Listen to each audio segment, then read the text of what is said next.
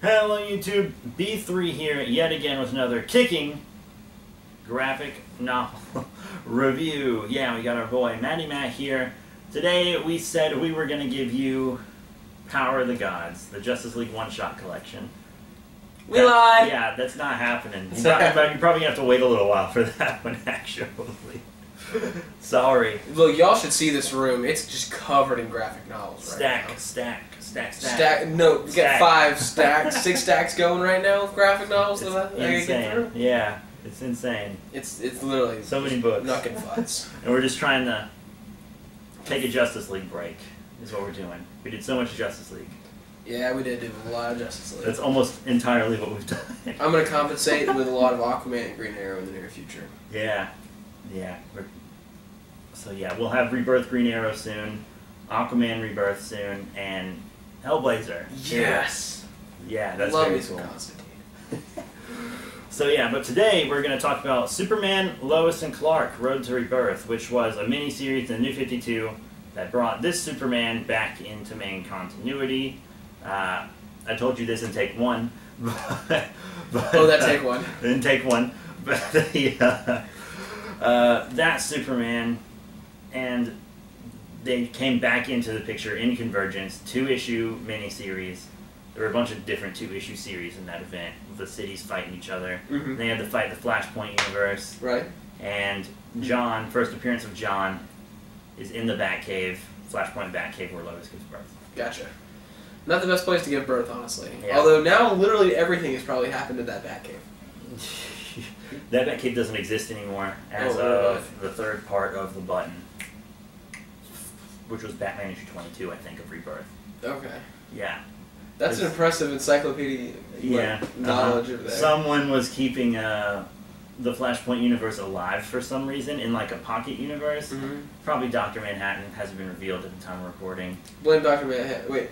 Yeah, just blame Dr. Manhattan. I mean, I can't think of another Watchmen character powerful enough to do that, so... Fair.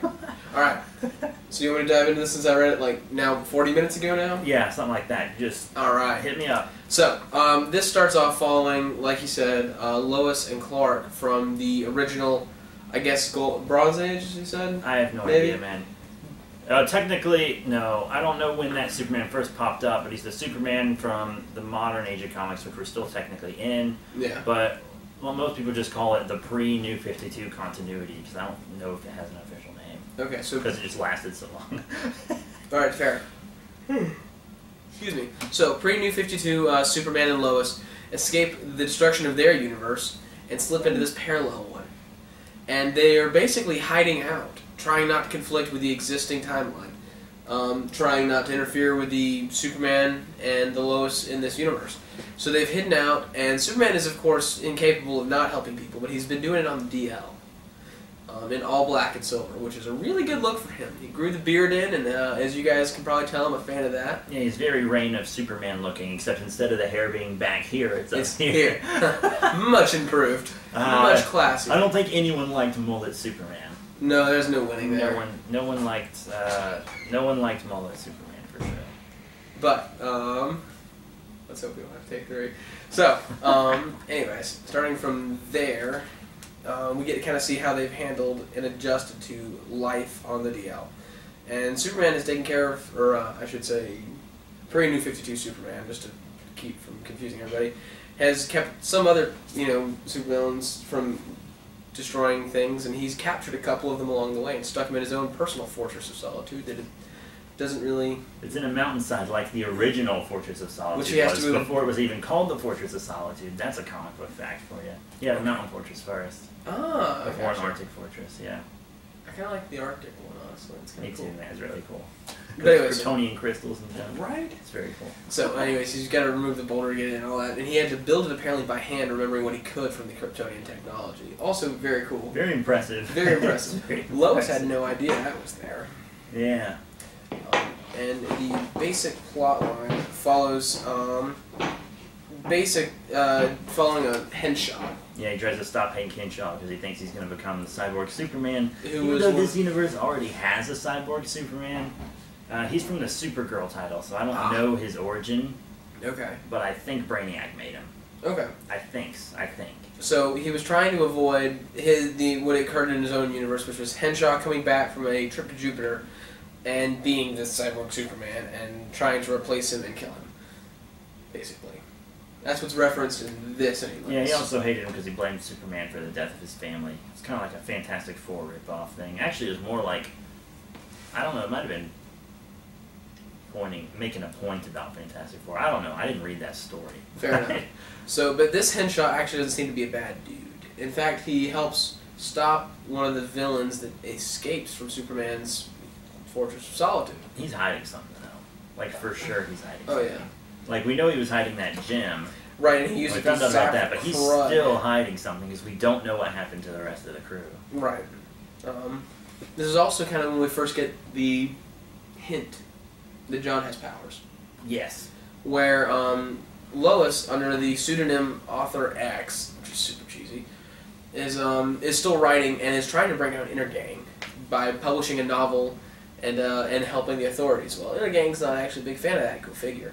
So they track Lois back home, not knowing her name or her identity or anything, just through her publisher. And Mannheim's gonna steamroll her. Yeah. Mannheim steamroll her. Something like that. Mannheim steamroller. Gotcha. Cool. Yeah, And no, they're gonna follow burn that, her to death, actually. Yeah, they try to let her. They literally try to burn her and John to death, and like John starts to has been figuring things out slowly about his identity, and finally he's just so angry that he manages to just snap his bonds like they're string, and proceed to just calmly walk through the fires. Yeah, opens the handle with the burning Yeah.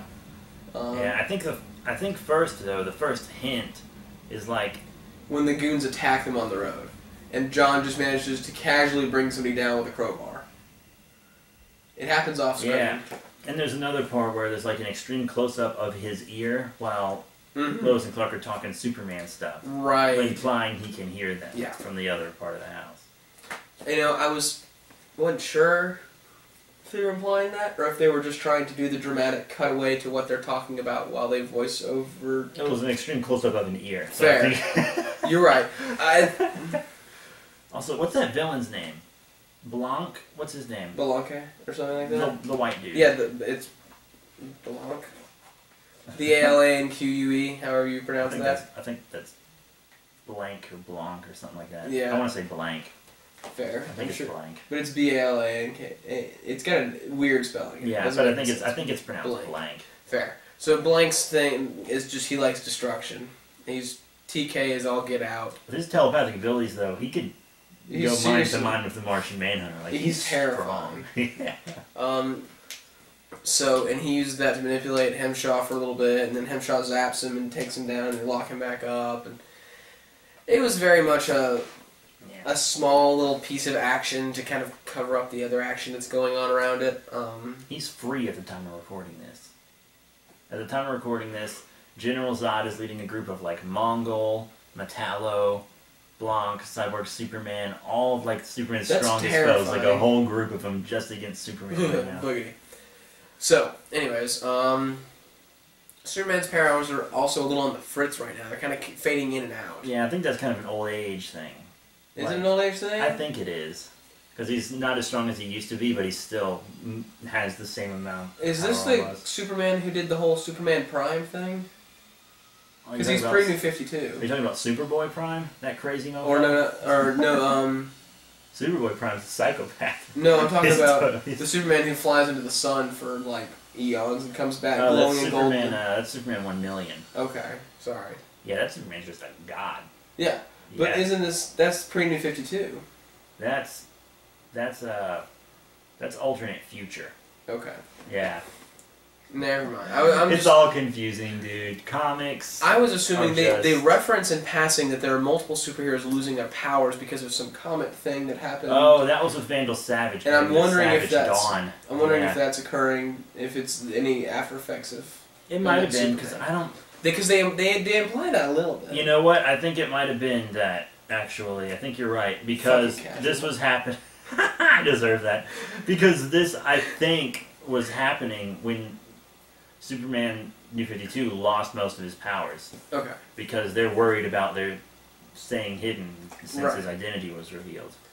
Well, really, that's they run into Hyanthus, who's a crazy lady from Jupiter looking for the crystal thing that gives power. She's tough. She goes mano a mano, and her sword is capable of cutting Superman. She can control plants and do all kinds of craziness. Yeah, which was, she gave him actually a little bit of a struggle there. But mostly, this whole plot is to set up what's going on in the background for the next issue, really, and the fact that New 52 Superman's bouncing around and his son is kind of going through the same stuff that Superman did when he was a kid. The identity crisis and who am I, and parents are lying to me about where I came from. Yeah, this is easily this is my favorite Superboy, for sure. I like him a lot. He's the most relatable so far to me. And he's I hate kids. Like, I hate them. I know. And I like reading about John, which is like a stretch for you. I hate kids, dude. I know you do. They're Kids, bad. if you're watching, I'm sorry. They're bad, dude. He's saying you're bad. Kids shouldn't watch my videos anyways. That's not inaccurate. Kids, I apologize for my language. But really, that's kind of the big, plot line. It's pretty simple and straightforward. I think it's pretty covered. Just bringing them back, making sure everyone's got what's going on. I didn't think this series would be as important as it became. Fair enough. I thought it was just going to be like a side thing going on. Well, and I remember when it came out, I was like, oh, this is cool. And then I was like, well, they're just going to straight up replace Superman, which I was also super excited about. Because you didn't like New 52 Superman. I did not like him. But, I gotta say, I really dig Superman with a beard. I love Superman with a beard back when we were watching Justice League as kids, and he gets marooned on that future Earth with Vandal Savage.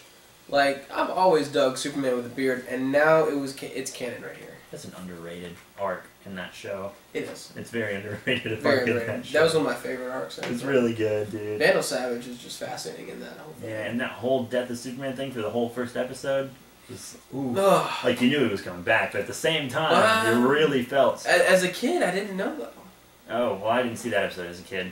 I only saw it as an adult, and I think I was more upset for the other characters than I was for Superman. Because I knew he was coming back. That was definitely the most upsetting part, was seeing them all kind of deal with it, and especially Batman. Oh my god, Batman. Batman and Superman are so tight. Yeah, we should... We'll talk about that in the next one. But yeah, so yeah, next time we're going to move on to like the very next story you should read for this Superman, which will be another Road to Rebirth.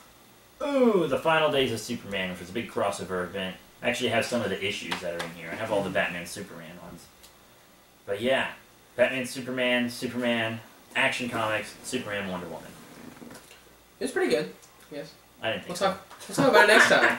Yeah, we'll talk about it next time. Right. So overall impressions, though? Yeah, I like it a lot. I like it a lot, too. It's got the best characterization of Superman I've run into. And when they actually become Superman and Superboy, it's even better. Awesome. Perfect. All right. We'll talk about them more later. Thank you all so much, and we'll see you all another time of ourselves.